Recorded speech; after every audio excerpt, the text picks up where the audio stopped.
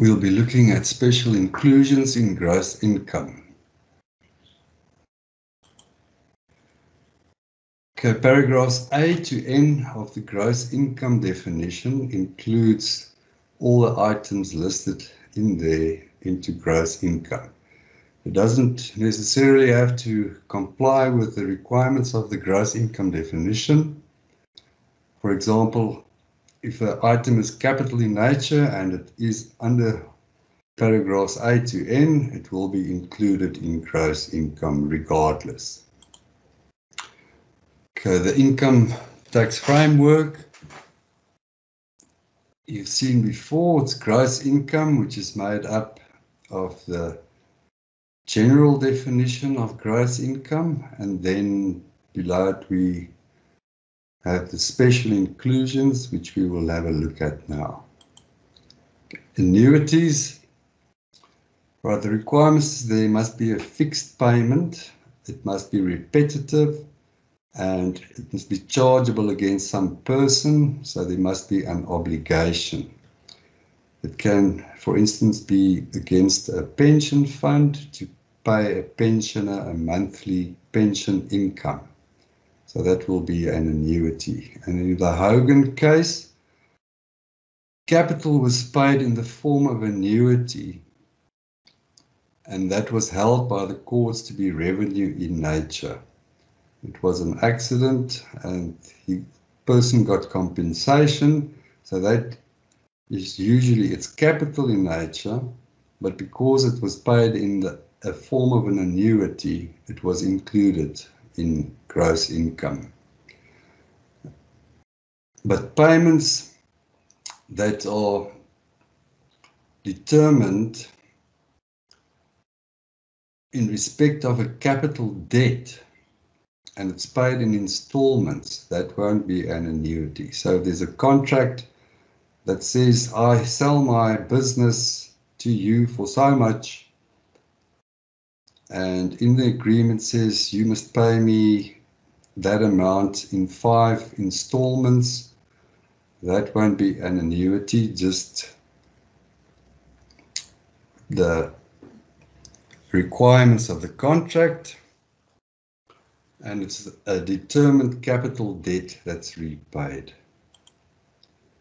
Okay, alimony, allowances or maintenance, and it's received by way of a judicial order or written agreement, for example, a divorce order for maintenance for the spouse, or the maintenance of children will be included in gross income, but it's later on exempted again.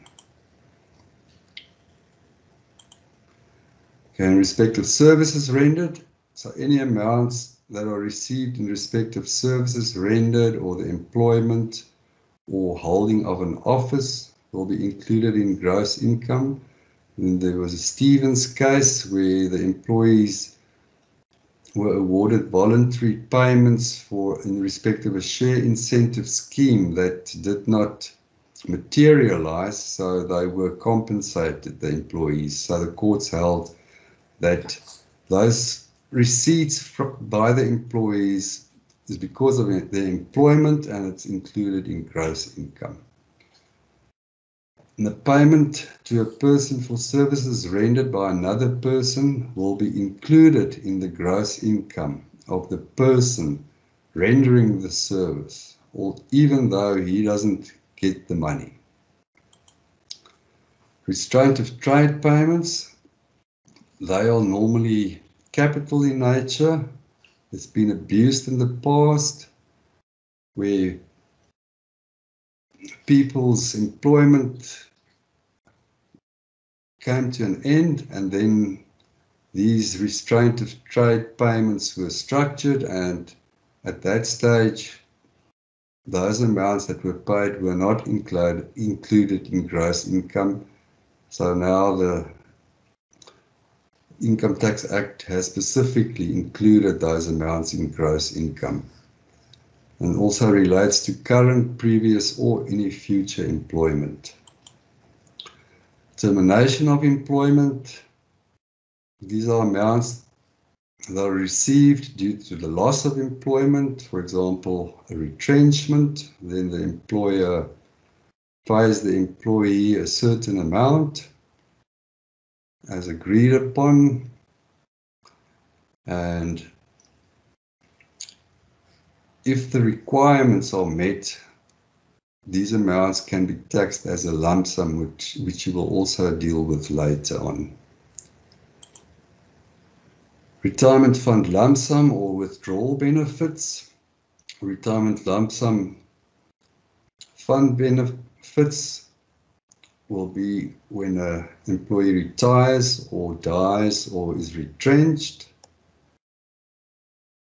And withdrawal benefits is when an employee resigns before any of the above retirement, death, or retrenchment happens. So the employee withdraws from that fund. And both the above benefits are taxed according to their own tables.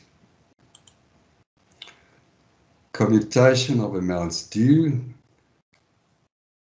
So it's also under a contract of employment or service, and it's similar to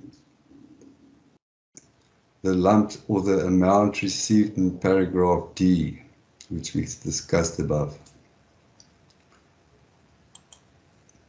Lease premiums. Okay, a premium or similar consideration for the right to lease, usually a valuable asset.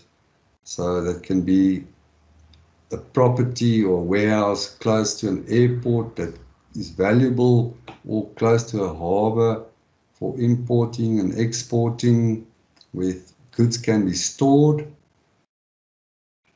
And in the contract, a premium is set down, and that is in addition to the rental considerations that must be paid on a monthly basis.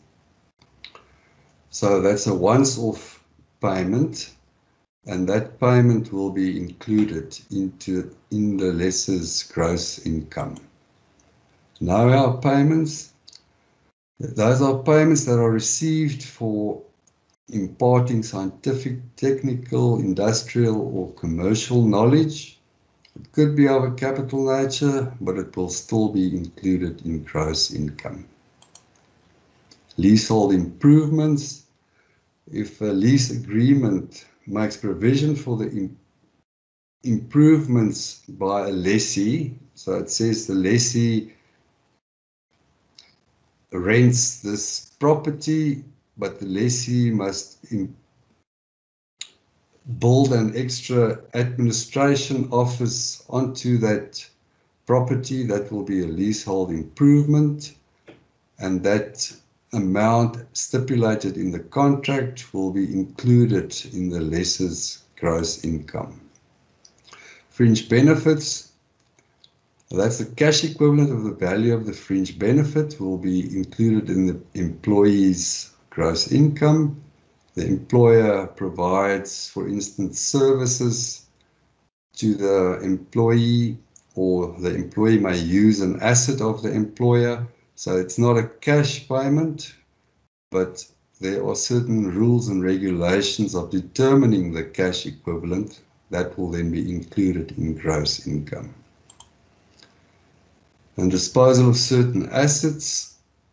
The taxpayer may manufacture assets, for instance, motor vehicles that are then also resold again. So it's really stock, but the taxpayer may use one of those motor vehicles as a demonstration model. Then it's a capital asset because it's not directly sold again, but later on, if they decide to sell that demonstration model, then it will be included in gross income when it's sold. The dividends, local and foreign dividends, are included in gross income. There are several exemptions available for local and foreign dividends, which you will also learn about at a later stage. Any other amounts? Okay, grants and subsidies that farmers receive to perform soil erosion works will be included in gross income. Insurance policies on the life of employees will be included in gross income, but there are certain exemptions that also apply if amounts have already been included in the employee's income, which will be dealt with later. And then any other income that's covered by any provisions in the Income Tax Act must be included in gross income. Thank you.